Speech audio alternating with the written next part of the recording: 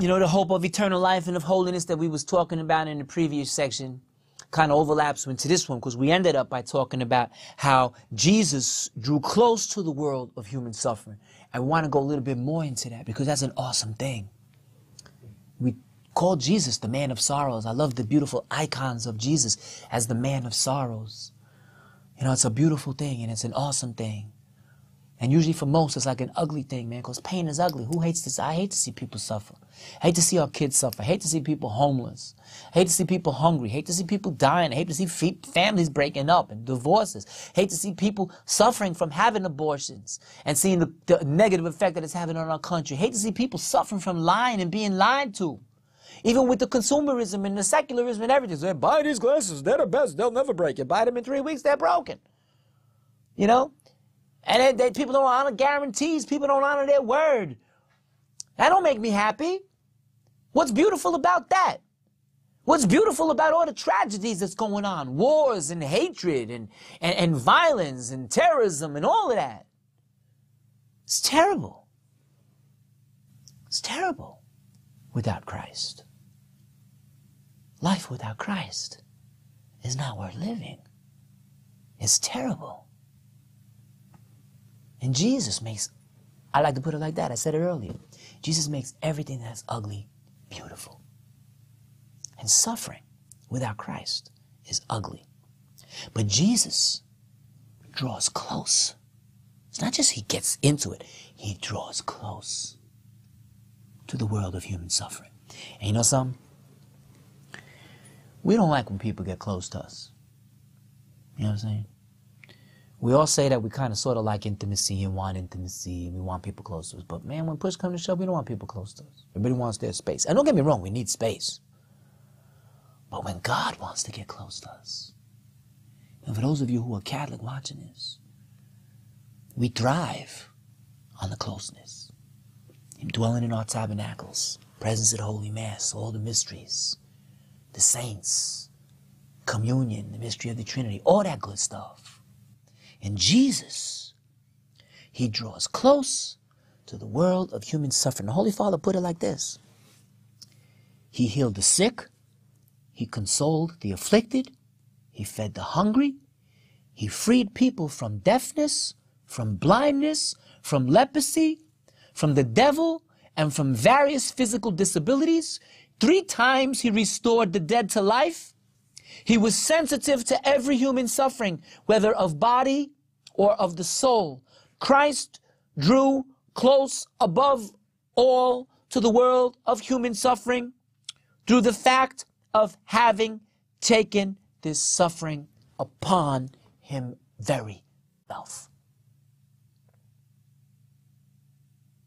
And there's a lot of different ways throughout the history of the church and in the life of the devotion of the people of God in the church to keep this in mind and to recall the depth of the sufferings that Christ took upon himself. And sometimes people scandalized by that. The recent movie, The Passion of the Christ. It's too violent, Hollywood was saying.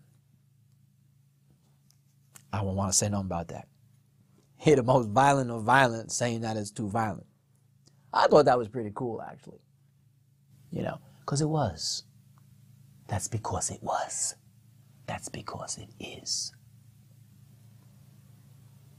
Your suffering is my suffering is your suffering. How far we take that? If we really took that far, we'd be sharing more bread. We'd be sharing more money. We'd be sharing more time. We'd be sitting down, walking and talking with people. You wouldn't be worried about my preference. I don't like that. Can I have a different one? Now, don't get me wrong. Sometimes we don't like that and we like to have a different one. But what about a you? A different you? You want a different you? You want a different mother? You want a different father? You want a different family member? You want a different school? You want a different this, a different that? Maybe. But you want a different you? Only Christ can change you. I know I want a different me, but every day, Jesus got more for me. Every day, Jesus got a plan for me to change more and more and more. Christ drew close above all to the world of human suffering through the fact of having taken this suffering upon him very self. During his public activity, he experienced not only fatigue, homelessness. This is the Pope talking, telling the truth. During his public ministry, he experienced not only fatigue, homelessness, misunderstanding, even on part of those closest to him, but more than anything, he became progressively more and more isolated and encircled by hostility and the preparations for putting him to death.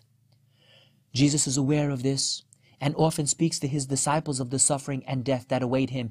Behold, we are going up to Jerusalem, and the Son of Man will be delivered to the chief priests and the scribes, and they will condemn him to death and deliver him to the Gentiles, and they will mock him, spit upon him, scourge him, and kill him, and after 3 days he will rise.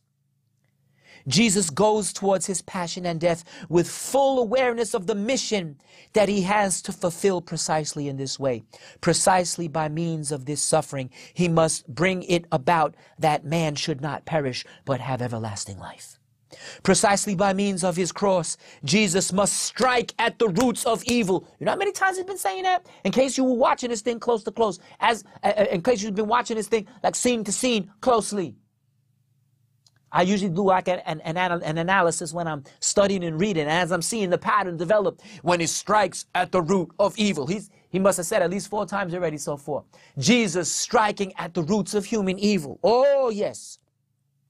Precisely by means of this suffering, he must bring it about that man should not perish but have eternal life. Precisely by means of his cross, Jesus must strike at the roots of evil, hallelujah, planted in the history of man and in human souls, hallelujah. Precisely by means of his cross, he must accomplish the work of salvation, hallelujah. This work in the plan of eternal love has a redemptive character.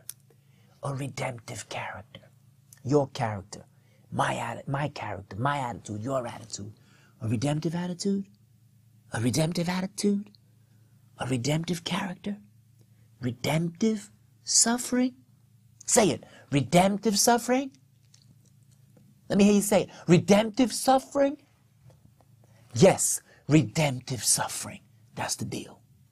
That's the deal. You want it? You got it. I'm not talking about Toyota. I'm talking about Jesus, and he's waiting for me and for you. We do it till we die. We do it till we